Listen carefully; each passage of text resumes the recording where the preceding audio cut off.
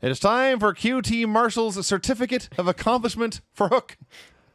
This is just like this only happens in pro wrestling. All right, so you know, Hook was one of QT's students, okay, and of course he has been running through QT's students, including the teacher QT. He killed him, and so QT was killed by Hook, and then QT comes out to announce that next week he will be giving young Hook a certificate of accomplishment. Award, which is redundant. So they announced this, and I'm thinking, okay, it's a trap. Hook's going to come out. They're going to do something, try to beat him down. Hook will probably beat them all up, you know, because he's Hook. But, you know, it's a trap, as Admiral Akbar would say. So what happened, everybody, is QT comes out with Aaron Solo, and he announces that he has an award, a certificate of accomplishment, because Hook was able to beat him at the pay-per-view. So he Hook's music. He comes down to the ring, and he's just standing there with his hoodie on, and QT announces, "I've got this thing for you right here," and he pulls open a thing, and there's a certificate of accomplishment. And he goes, "This is for you, Hook." And Aaron Solo gets it, and he's holding it up for the people to see. Or no, QT's holding it up for the people to see. Yes. And then Hook just grabs Aaron Solo, and he puts his head through the glass frame of the certificate. Yes. Everybody cheers, and Hook leaves. Yep.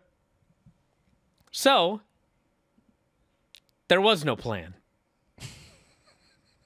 Right? As far as I can tell, QT thought Hook would sincerely, yes, sincerely thought, yes, I was beaten by this man at the pay-per-view.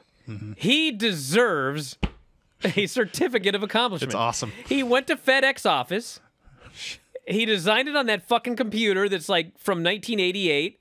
You ever gone to that place? You mean Kinko's? It's now learned Kinko's. Bro, it hasn't been Kinko's in 30 fucking years. It may have been Kinko's in 1988. Okay, So this whatever. FedEx office, you walk in there, and they've got all these computers that you can rent, you know, because you don't have a computer at your house, and you slide your fucking credit card in, and then you're gonna pay for how much time you get on the computer.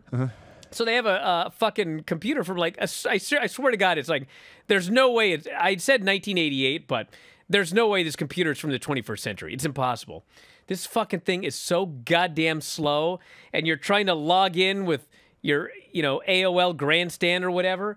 And so, you know, by the time you're done making your certificate, you've rung up like a $300 bill. But anyway, he went there and he did that. And he had it printed out in color, which is $1.49 a copy. And then he went and he had to go to another fucking store because they don't sell certificate holders at FedEx office last I checked. Sure. He had to go to the store, find the right size, put the fucking thing in the frame. Then he had to find some nice fancy shit to put it in. And then, of course, he came out and he gave it to Hook. That's what happened. Yeah. And then this little shit threw the guy's head through it. Yes. God, I'd be pissed. QT thought that Hook would possibly Aaron Solo was supposed to, you know, do something to Hook, but Hook beat him to the punch. It's possible. We'll never know. Whatever their fucking plan was, it was a shitty plan. It came Right. off because QT was holding it out there firmly. Clearly, he was expecting his own student to be thrown through it, or he would have let go, right? So I think he thought he was doing a gentlemanly, kind, gracious thing by presenting Hook with a certificate of accomplishment. Well, it was. And he thought Hook would show equal humility and grace by accepting this award, and it would be a moving moment, and maybe they'd be friends again. Yes, this could only ever possibly happen in pro wrestling. And that's why pro wrestling is great. Rob Bartlett is the man. He tried the best he can. Vince on the new woo! What Rob Bartlett's gonna do to you? Vinny V, Happy Corbin, and Bartlett in a three-way. Oh.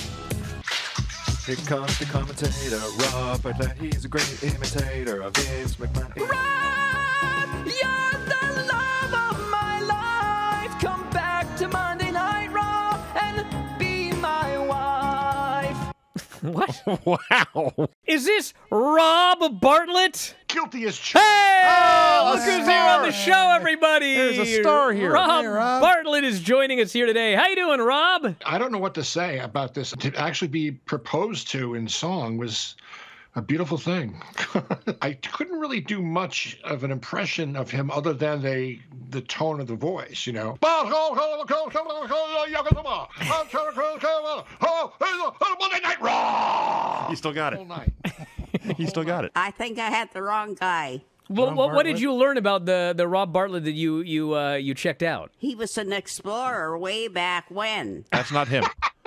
Oh, I don't know. He was born August 15th, 1875, and died April 28th, 1946. That's He definitely died not him. but you thought he might be on the show this week. Well, I couldn't figure out why you guys picked him. You're going to go to the Bryan and Vinny Matt Cleary Memorial Hall of Awesome. All in favor, say aye. Aye. Hey. Hey. Well, there you go. It's very prestigious. You get nothing. You've warmed the cockles of my heart. I have warm cockles now, and Lucky fella. I'm moist. I'll just say that. I'm moist.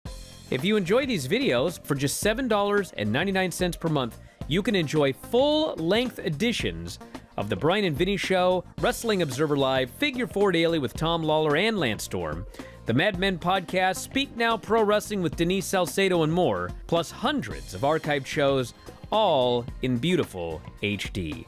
Don't miss out. Join us today.